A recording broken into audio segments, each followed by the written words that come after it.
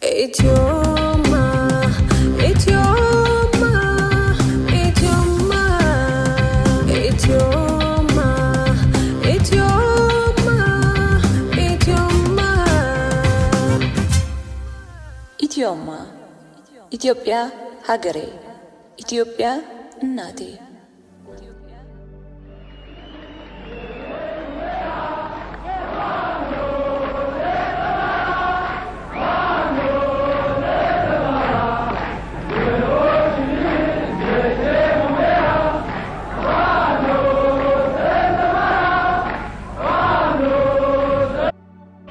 ማማ በሰማይ ደራሲ ህይወት ተፈራ ትርጉም ጌታነህ አንተነህ ተራኪ አንተነህ አስረስ ይወዳል ክፍል 21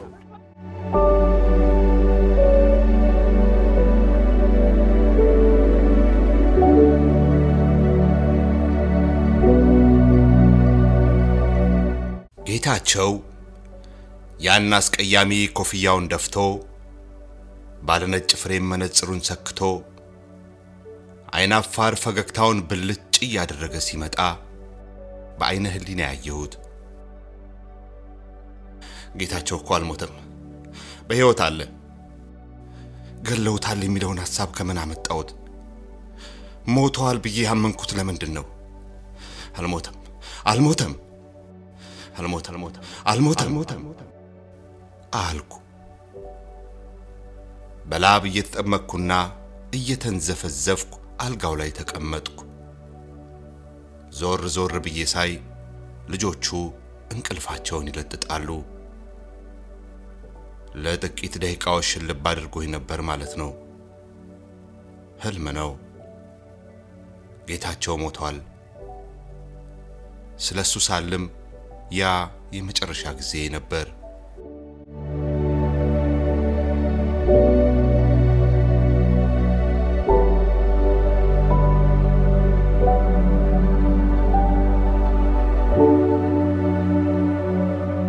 ነክቷል ልጆቹን ቀስቅሼ የጌታቸውን መሞት ልነግራቸው ፈለግኩ ፓርቲው ጌታቸው መግደሉን ለመላው ዓለም ልናገር ፈለግኩ ሰውነቴ ውልቅልቅ ብለዋል ቃላቱም እሺ ብለው አልመጡልኝም እንባዬም እንደደረቀ ነው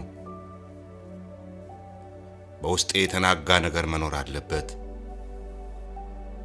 ጠዋት ተጎትቼ ከአልጋ ወረድኩና ገላዬን ታጥቤ ሳበቃ ከብድ እንዳለኝ ከቲቶ ጋር ወደ ነበረኝ ቀጠሮ ሄድኩ እንዴት ብዬ ነው አይኑን የማየው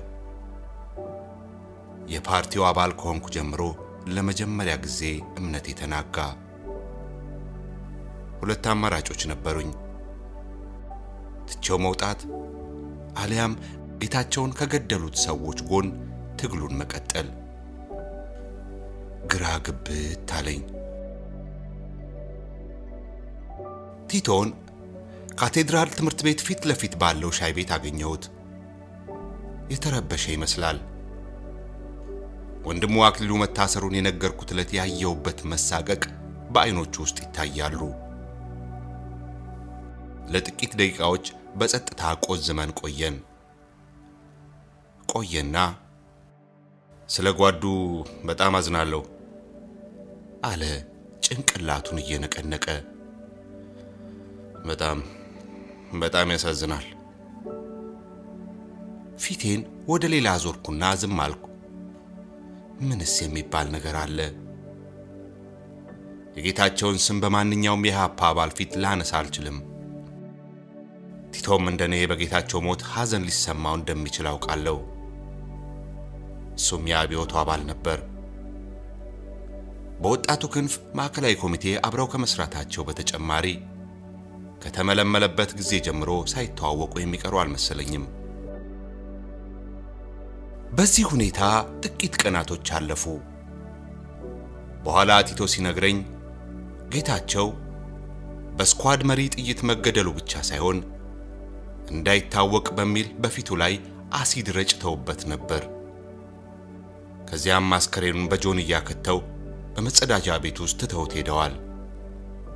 ደርግ ካገኘው በኋላ እሱ መሆኑን እንኳን ለመለየት 3 ቀን ፈጀባቸው አለኝ ቲቶ።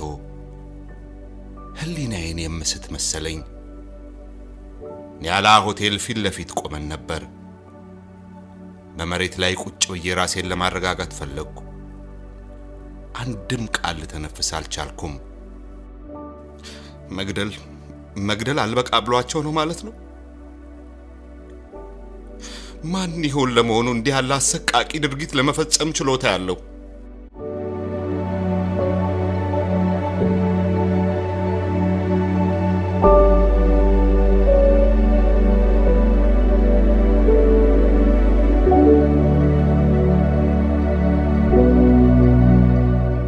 ከዓመታት በኋላ ደግሞ ነብዩ አይናለም ስለ ጌታቸው አሟሟት ከአይን ምስክር የሰማው መረጃ እንዳለ ነገረኝ።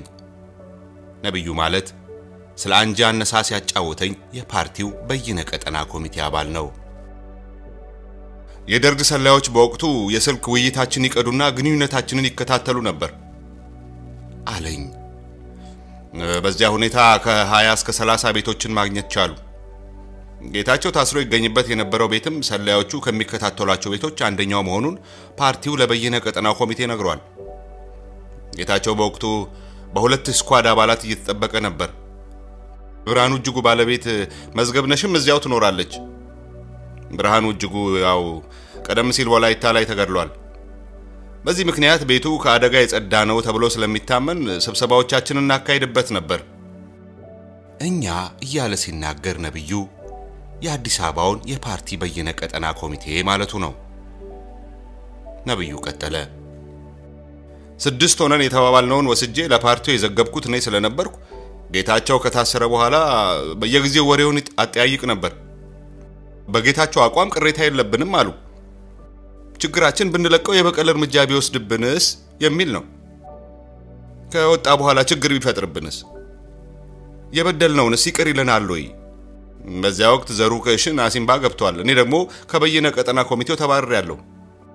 ዘሩከሽን ማለት ከፓርቲው ማዕከላዊ ኮሚቴ አባላት አንዱ ሲሆን ነብዩ እነሱ የሚላቸው ደግሞ የፓርቲው ፖሊት ቢሮ አባላት ናቸው። 13 ቤቶች የተወረሩት ሰኔ 19 ቀን 1969 ዓመተ ምህረት ይመስለኛል አለ ነብዩ። በእለቱ በይነ ቀጠና ኮሚቴው ስብሰባ ተቀምጦ ነበርና መከባቸውን ካረጋገጡ በኋላ ጌታቸውን ምን እንደሚያደርጉት መወሰን ነበረባቸው። በህይወት ያለ ደርግ እንዲያገኘው ስላልፈለጉ ትተውት መሄድንም አልደገፉም። በቃ ሊገሉት ተስማሙና አስከሬኑን በጆንያ ከተው ወዲያ ጣሉት። ውሳኔው የኮሚቴው ይሁን የግለሰብ እርግጠኛ አይደለሁም። ቀድማ ያወጣችው መዝገብነሽ ነበረች ቀጠለ ነብዩ። ግን ዘይት ልገዛ ነው ስትላቸው አሳልፏት። ቀጥሎ ግርማቸው ለማና አስፋው ወጡ። ቆሙ ሲባሉ ግርማቸው ሰላማዊ ዜጎች ነን ይላል። ወዲያው ቶክስ ይከፈታል፣ ግርግር ይፈጠራል። በዚያ ግርግር ያመልጡና ወደ አንድ መኪና ማጠቢያ ቦታ ሄደው በሎንቺና ውስጥ ያድራሉ። ሲነጋ ካሳንቺስ ወደሚገኝ አንድ ቤት ይሄዳሉ። በቤቱ ግቢ ውስጥ የደህንነት ሰዎች እንደነበሩ አላወቁም። እንዲቆሙ ሲጠየቁ ግርማቸው በአንድ በኩል አስፋው ደግሞ በሌላ በኩል ይሮጣሉ። ከዚያ አስፋው ግርማቸው እንደወደቀ ያያል። በተተኮሰበት ጥይት ሞተ። ይህን ሁሉ ነገረኛ አስፋው ነው። ከዚያን ጊዜ ጀምሮ ዳናውም አልተሰማም። ጌታቸው የተገደለው ለራሱ ደህንነት ሲባል ነው መባሉን ከመጠን በላይ አቅለሸለሸኝ። ተንኮልና ጭካኔ የተሞላበት መስሎ ታየኝ። ጌታቸው ሊያመልጥ ሞክሮ ነበር ስለተባለው የሚያውቀው ነገር እንዳለ ነብዩን ጠየቅኩት። አንድ ሰው ጌታቸው በካሳንቹ ቤት ሳለ የስኳድ መሪውን በካራቴ ብሎ ሊያመልጥ ሞክሯል ብሎኛል፣ ግን የተረጋገጠ ነገር የለም አለኝ። ሽመልስ ረታ የተባለው የጌታቸው ጓደኛ እንደነገረኝ ደግሞ ጌታቸው የታገተለት እሱ ቤት ነበር። የዛን ዕለት ማታ በ2 ሰዓት አካባቢ ወጥቶ ሄደ። ወንድሜና እኔ ተከትለን በታክሲ አሳፈር ነው። ሽጉጥ እንዲይዝ ሐሳብ ባቀርብለትም ተቆጣ። ጓዶቼ ጋር ሲሄድ እንዴት ነው ሽጉጥ ታጥቄ የምሄደው አለ። መሞቱን የሰማሁት ወይኔ ቤት ሆኜ ነው። እኔ ታሰርኩት ሰኔ 18 ነው። እዚያ ሆኜ ሱራቬል ሳባና አብረውት ይሰሩ የነበሩ የስኳድ አባላት ቃላቸውን ሲሰጡ ጌታቸው በጥይት እንዳልተገደለ እንደተናገሩ ሰምቻለሁ። በዱላ ቀጥቅጠው ነው የገደሉት። በፊቱ ላይ በረኪና ካፈሰሱበት በኋላ የተቆራረጠ አስከሬኑን በጆንያ ከተቱት። ደርግ እንኳን ሊለየው የቻለው በመታወቂያ ወረቀቱና በስስ ጺሙ ብቻ ነበር። ሱራፌል በምርመራ በሰጡት ቃል ጌታቸው ማሩን የመሰለ ጓድ በዱላ ቀጥቅጠን ገደል ነው። እንደሱ ላሉ መስራች አባላት እንኳን አክብሮት ማሳየት አልቻልንም ሲሉ ተሰምተዋል። ይህ ደግሞ ከሁሉም የባሰው አሰቃቂ ታሪክ ነው። ቆየት ብሎ ደግሞ ነብዩ እንዲህ አለኝ። አንጃ ለመሆንህን ማስመስከር አለብህ አሉኝ። በብርሃነ መስቀል ረዳ የሞት ፍርድ ተፈርዶበታል። ሊፈጸም የሚችለው ባንተ አማካኝነት ብቻ ነው አሉኝ። ያለው መራሃቢቴ መሆኑና የፓርቲውን የጦር መሳሪያ ይዞ መሄዱን ነገሩኝ። የታጠቀ ስኳድ ወደ መራሃቢቴ ይዤ እንደሄድና ከፍቼ ከሚመጣ አንድ ኮማንዶ ጋር እንድገናኝ አዘዙኝ። እናም በቃ መራሃቢቴ ሄድኩ። ነብዩ እነርሱ የሚላቸው የፖሊት ቢሮ አባላትን ነው። የስኳድ አባላቱና እኔ በጉዳዩ መከርንበት ይላል ነብዩ። እነዚህ ሰዎች እንዴት ጨካኝ ናቸው ብለን ተላቀስን። ተላክረውንም ሳንፈጽመው ቀረን። ብርሃነ መስቀል ንቁ ሰው ነው። ምናልባት እቅዳችንን ሳያውቅ አይቀርም። እርሱን ፍለጋ የምንሄድበት ምንም ምክንያት የለም አልኳቸው። እነርሱ ወደፊቼ እንዲመለሱ ነገርኳቸውና እኔም ወደ አዲስ አበባ መጣሁ። ተልኮ አለመፈጸሙን ሲያውቁ መሳሪያውን ደብቀውላቸው የነበሩትንና ለብርሃነ መስቀል አሳልፈው ሰጥተዋል ያላቸውን መምህራን ገደሏቸው። የትምህርት ቤት ርዕሰ መምህር የሆነ አንድ ሰው ቆስሎ ህይወቱ ተርፋለች። በዚያ ወቅት የፓርቲ አባል የሚባል አልነበረም። አድራጊ ፈጣሪው አንድ ሰው ብቻ ነበር። በወቅቱ የድርጅቱን መሳሪያ የአዲስ አበባው በይነ ቀጠና ኮሚቴ አባል የነበረው አብዩ ኤርሳሞ አቃቂ ያስቀምጦት ነበር። ሽመልስ እንደሚያስታውሰው አብዩ መሳሪያውን አምጣ ሲባል ለሰዎች መግደያ እንዲሆን አልሰጥም ብሎ እምቢ አለ። ከዛ መሳሪያውን ወደ ደብረ ብርሃን አጓጓዝ ነውና እዚያ ላሉ መምህራን አስረክበን በሰላም ወደ አዲስ አበባ ተመለስን። መምህራኑን ገደሏቸው። አንደኛው ብቻ በሆዱ ላይ 7 ጥይት ካርከፈከፉበት በኋላ ተረፈ። ጌታቸው ከኔ ጋር ይኖር ነበር ቀጠለ ሽመልስ። በኋላ ግን ብርሃነ መስቀል ወደ ነበረበት ወደ ኃይሌ ወልዴ ቤት አፍንጮ በር አካባቢ ተዛወረ። ቤቱ በ6 ኪሎ ግቢ ጀርባ በቴጌ መነን ትምህርት ቤት ትይዩ ይገኝ ነበር። ከቤቱ በስተጀርባ 4 ኪሎን ሲያልፍ ግንፍልዴ እየተባለ የሚታወቀው ቀጨኔ ወንዝ አለ። የማዕከላዊ ኮሚቴ ወይም የፖሊት ቢሮ ስብሰባ ሲኖራቸው ጌታቸውና ብርሃነ መስቀል እዚያ ነበር እያወጣው የሚወስዳቸው። አንድ ቀን የኃይሌ ወልዴ ቤት ተወረረና ብርሃነ መስቀልና ጌታቸው ለጥቂት ከመያዝ ተረፉ። ቤቱ ይሁነኝ ተብሎ ነው የተጠቆመው። እንደታሰበው ደርግ ብርሃንንና ጌታቸውን ገድሏቸው ቢሆን ኖሮ ደርግም ትልቅ መፎከር ያገኘ እነሱም ተገላገሉ ማለት ነበር። እነርሱ ማለት በሽመልስ አገላለጽ ጌታቸው ቡድኑ እያለ የሚጠራቸው የፖሊት ቢሮ አባላት ናቸው። ጌታቸውና ብርሃነ መስቀል የማዕከላዊ ኮሚቴና የፖሊት ቢሮ አባላት ሆነው በድብቅ እየኖሩ ሳለ በአንድ ጣሪያ ስር መቀመጥ አልነበረባቸውም አለ ሽመልስ። ያፍንጮ በሩን ቤት እኮ አባላቶቻችን ያውቁታል። ከሰንዳፋ የጦር መሳሪያ ያመጣ መኪና በዚያ ቤት ፊት ለፊት መንገድ ማዕዘን ላይ ቆሞ ታይቷል። የሚስጥር ፖሊሶቹም መኪናውን ያውቁታል። ይሁላ ለኔ ብዙ መልእክት አለው። ለማንኛውም ጌታቸውና ብርሃነ መስቀል አመለጡ። ጌታቸው ምን ቤት ገባ። ከግንፍሌ እስከ አስኮ በባዶ እግሩ ነበር የመጣው። እዚያ የተረገመ ቀን ኃይሌ ወልዴ የቀበሌ አመራሮቹን በሚመርጡበት ስብሰባ ላይ ነበር የዋለው። የቤቱን መወረር ሳያውቅ ሰተት ብሎ ወደ ቤት ሲሄድ ነበልባሉ ይዞ ገደለው። ፍቅረኛውና ወላጆቿም ሰነባብተው ተገደሉ። ኃይሌ ወልዴ የፓርቲው አባልና የሽመልስ ጓደኛ ነበር። ሽመልስ ሲነግረኝ ጌታቸው በዚህ ጉዳይ ላይ 7-8 ገጽ ጽፎ አቅርቧል። የጽሑፉን ጭብጦች ሌላ ሰው እንዳጫወተኝ 3 ዋልታዎች ይላቸዋል። እነርሱም የከተማው የትጥቅ ትግል፣ የፋሺዝምና የህብረት ግንባር ጥያቄዎች ነበሩ። ሽመልስ እንዳለው የጌታቸው ጽሑፍ ለውይይት መነሻነት የታሰበ ነው። ጌታቸው በጽሑፉ በጭካኔና በፋሺዝም መካከል ያለውን ልዩነት ለማሳየት ሞክሯል። ደርግ አረመኔ ነው ይላል። ይህ የሚያጠያይቅ አይደለም። ይህ ብቻውን ግን አንድን አገዛዝ ፋሺስት አያሰኘውም። እንዲህ ብሎ መፈረጅ በራሱ አላዋቂነት ነው። የኢትዮጵያም የእድገት ደረጃ ፋሺዝም ሊበቅልበት የሚችል አይደለም። የወቅቱን ዕውቅ ንድፈ ሐሳባዊ ስነ ጽሑፍ እየጠቀሰ ሰዎቹን ሊሞግታቸው ሞክሯል። በሐሳቡ ተስማሙም አልተስማሙም እንዲህ ያለ ጨካኝ ተግባር ለመፈጸም የሚያስችላቸው ሁኔታ አልነበረም። ያውም በርሱ ከፓርቲው መስራች አባላት አንደኛው በሆነው ታጋይ ላይ በውይይትና በድርድር አጥብቆ የሚያምን እንደ ጌታቸው ያለ ሰው በጭካኔ መግደሉ እስከ መቼውም የማይፈታ እንቆቅልሽ ሆኖብኝ ይኖራል። የከተማውን የትጥቅ ትግል በተመለከተ ጌታቸው ይከራከር የነበረው ከሁለት ነጥቦች በመነሳት ነበር። ከኢሃፓ መርህ አንፃርና ከተግባራዊ አፈጻጸም አንፃር። ቀጠለ ሽመልስ። የፓርቲው መርህ ነፃነት ሊገኝ የሚችለው የአርሶ አደሩን የፖለቲካ ግንዛቤ በማዳበርና በትጥቅ ትግል ነው ይላል። ከዚህ ውጪ የሆነ ማናቸውም አካሄድ በአቋራጭ ወደ ስልጣን ለመውጣት የሚደረግ ሙከራ ነው። በግልጽ እንደታየው ደግሞ የከተማው የፋኖ ውጊያ ተግባራዊ መሆን አይችልም። ነፃ የወጣ ስፍራ በሌለበት ሁኔታ የስኳዱ አባላት ተልኳቸውን ከፈጸሙ በኋላ የሚያፈገፍጉበት ስፍራ አልነበራቸውም። ይህም ውድ ህይወቶች እንዲቀጠፉ በማድረግ ያልተገባ መስዋዕትነትን አስከፈለን። ህሊናዊ ማስተዋል ሙሉ በሙሉ የጎደለው ተግባር ነው። እነዚህን መከራከሪያ ነጥቦች መሰረት በማድረግ ጌታቸው ይህ ተግባር በአስቸኳይ እንዲቆምና ጉዳዩም በተቻለ ፍጥነት ለሚጠራ አዲስ የፓርቲው መላ አባላት ጉባኤ እንዲቀርብ አሳሰበ። አዲስ የመላ አባላት ጉባኤ ሲልም ነባሩ የአባላት ጉባኤ በወቅቱ የነበሩትን አባላት ሊወክል ስለማይችል ነው። ቀጠለ ሽመልስ።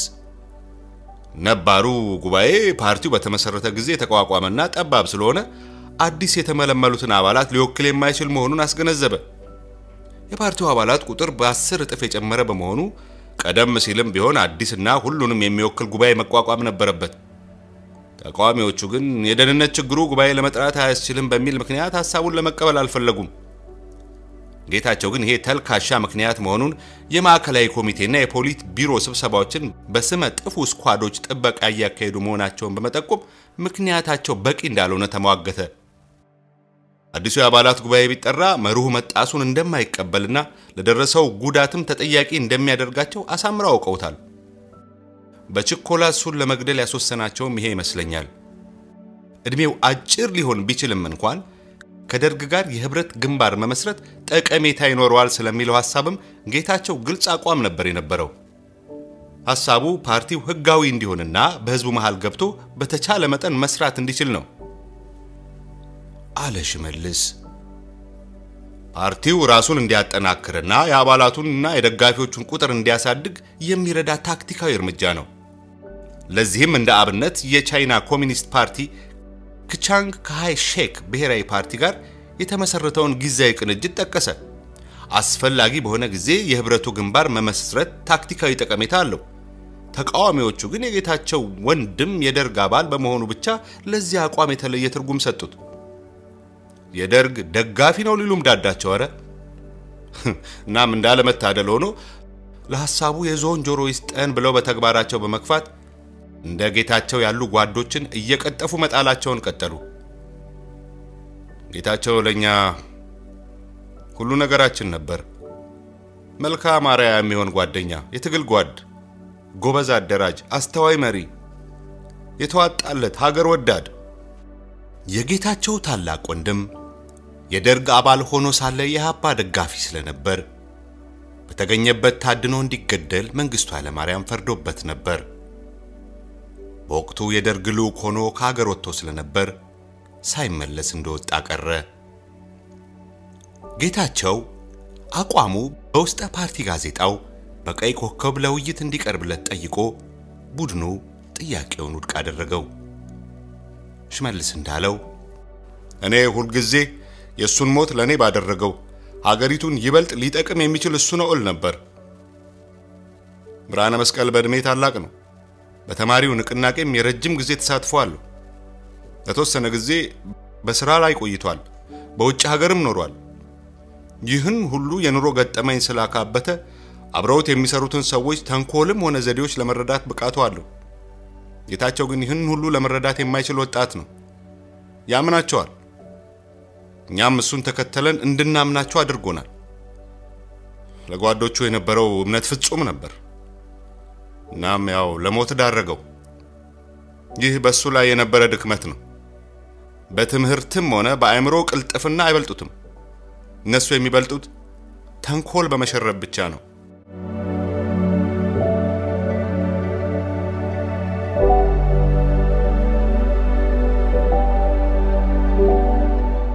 የጌታቸው ጓደኛ መስፍን ከዓመታት በኋላ አንድ ነገር ልንገርሽ፣ ለሰዎቻችን መገደል ተጠያቂው ጌታቸው ነው ሲለኝ ደግሞ ግራ ተጋባው። በኋላ ግን ምን ሊለኝ እንደፈለገ ገባኝ። ሰዎቻችን ሲል ለካ በፓርቲው የተገደሉትን የአብዮት አባላት ማለቱ ኖሯል። ኢህአድ ጋር ከመዋሃዱ በፊት አብዮት የተደራጀ አካል ነበረ። ቀጠለ መስፍን። ኛ በርካታ አባላት ሲኖሩን ኢህአድ ግን ጥቂት ግለሰቦች ብቻ ያስከተለ ነው። ህገ መንግስት ሳይቀር ነበር።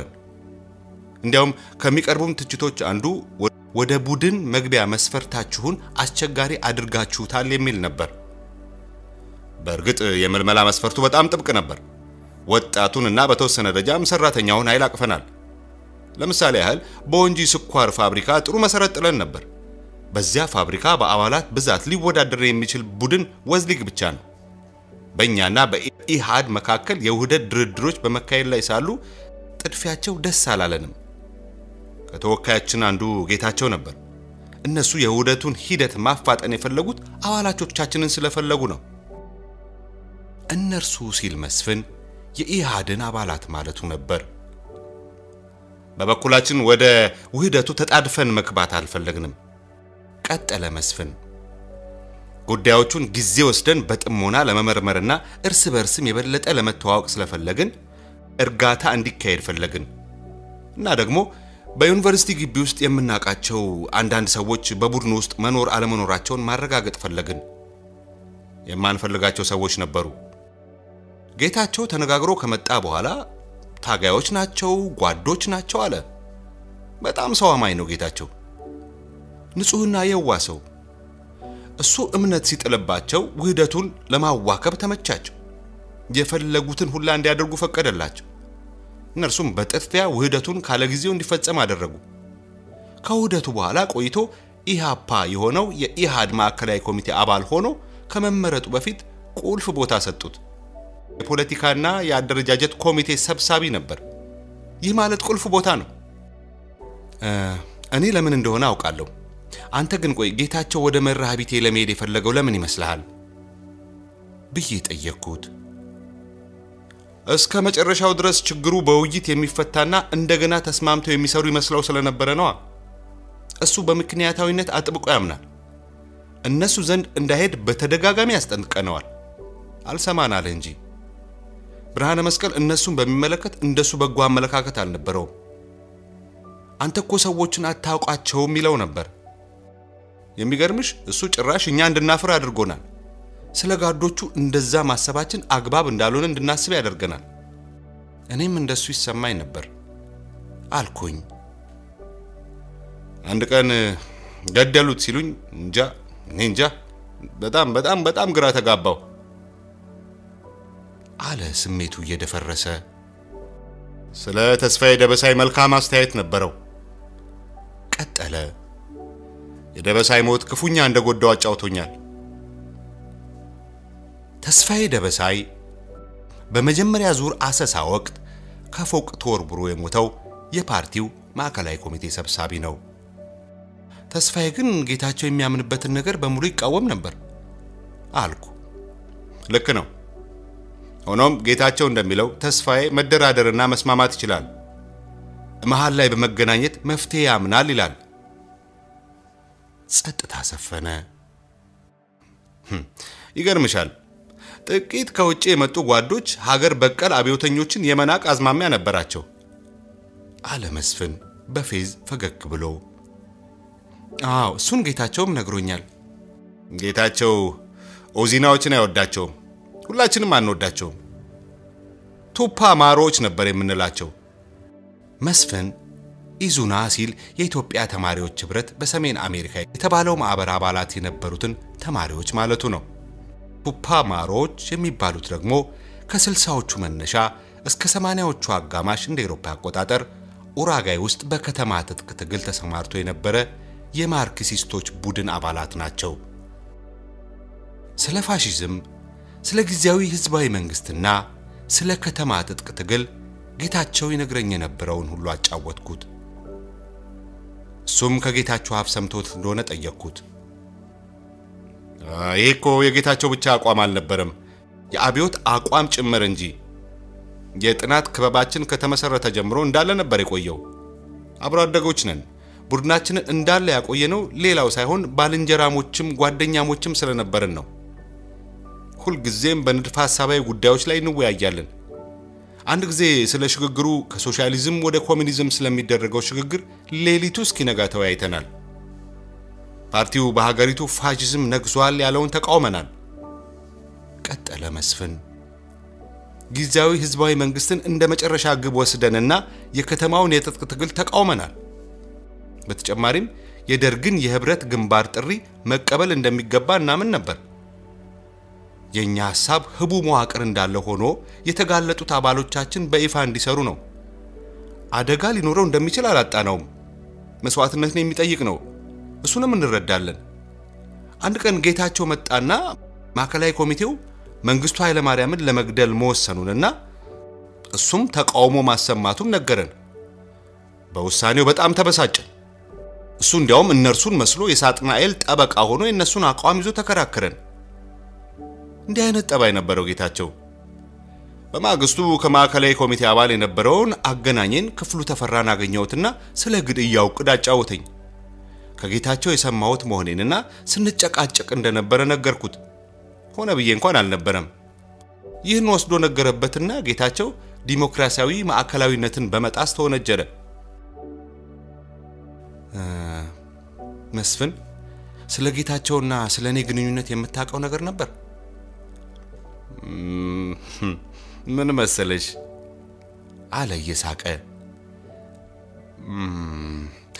ጌታቸው ስለ ሁለታችሁ ግንኙነት በቀጥታ አውርቶኝ አያውቅም የግል ግንኙነት ጥሩ ነገር ነው ለአብዮቱም ቢሆን ይጠቅማል ሁሉ ጊዜ ያሉታዊ ይሆናል ማለት አይቻልም ማለት አመጣ ስላንቺና ስለሱ የምናቀውን ስለምናቅ ህይወቱን ለውጠዋለች ማለት ነው ይያለን እንስቅ ነበር አይሽ ህይወት ቡድናችን አብዮት የግለሰቦችን ህይወት ማለትም መጠጥን ሲጃራን የመሳሰሉ ነገሮችን ሳይቀር የሚመለከት ህግጋት ነበሩት ጌታቸው ማለት በእነዚህ ጉዳዮች ላይ አክራሪ ነበር ሌሎቻችንን እንጠጣለን እናጨሳለን እሱ ግን በጣም ንጹህ ነበር የጌታቸው ጓደኛ ማቴዎስ ደግሞ በበኩሉ እንዲህ አለኝ ጌታቸው በመታሰሩ የሚጸጸቱ ሰዎች ነበሩ አብዛኞቹ ይወዱታል ከታሪክ አንፃር ቻይናዎች ሜዳሊያ ሊሸልሙት ይገባቸዋል ምክንያቱም ማኦይዝምን በኢትዮጵያ ውስጥ ያስተዋወቀ ጌታቸው ማሩ ነው በርግጥም ጌታቸው የፔኪንግ ሪቪውን የሌሎች ወደ ኢትዮጵያ የገቡ የማኦ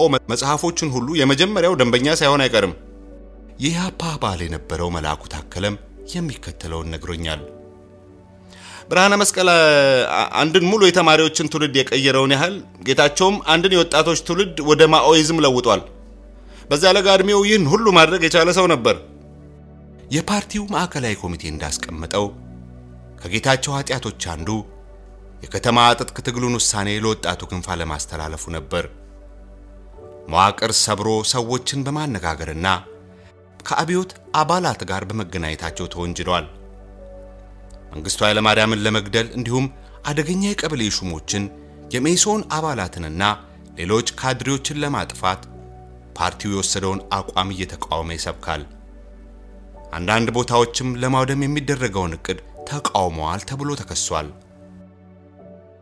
ጌታቸው የማዕከላዊ ኮሚቴ አባል የሆነው በነሐሴ 1967 ዓመተ ምህረት ነው ይህም ማለት ከኢህአድ ጋር የተደረገው ውይይት ከተፈጸመ አንድ አመት ጥቂት እንዳለፈው ማለት ነው።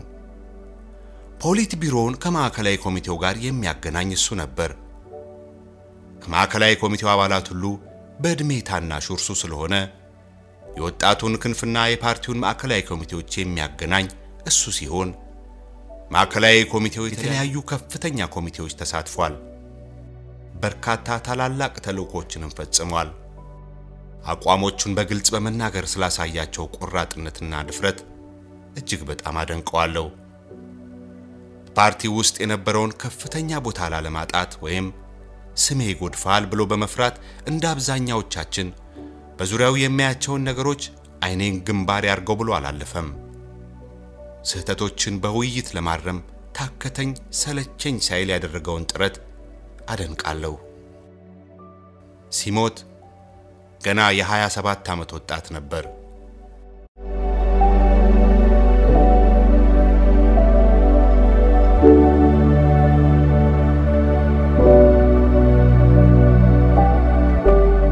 በህሊናዬ ውስጥ ጥርጣሬና ውዥንብር የሰፈነ ቢሆንም ተስፋ አልቆርጥ አልፈለኩም።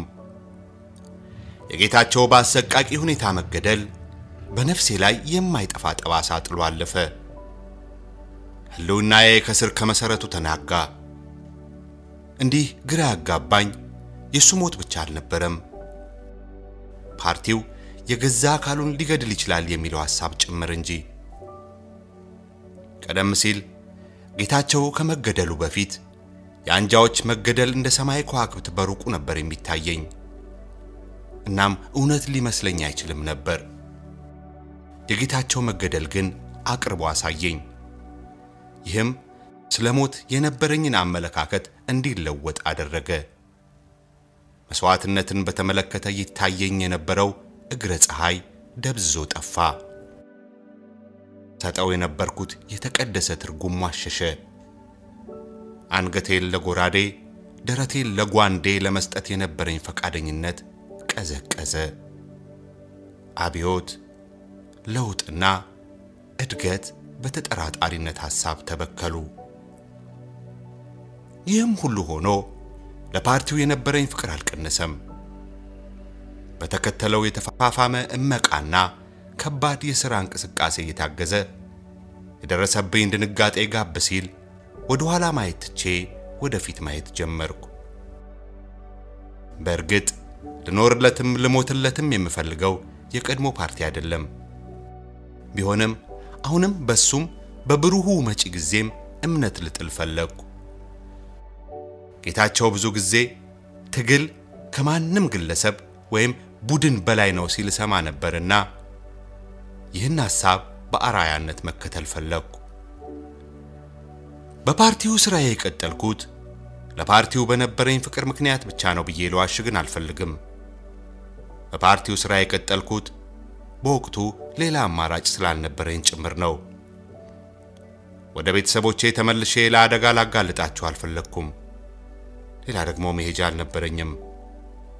ሌላው አማራጭ ለደርግ እጄን መስጠት ነበር።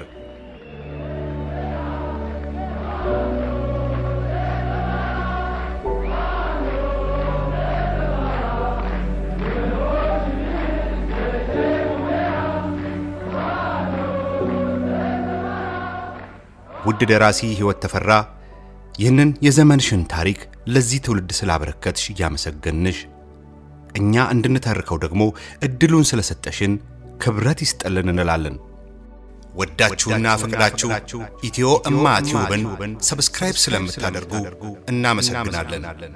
አንተነህ አስረስ ዳር ከኤድመንተን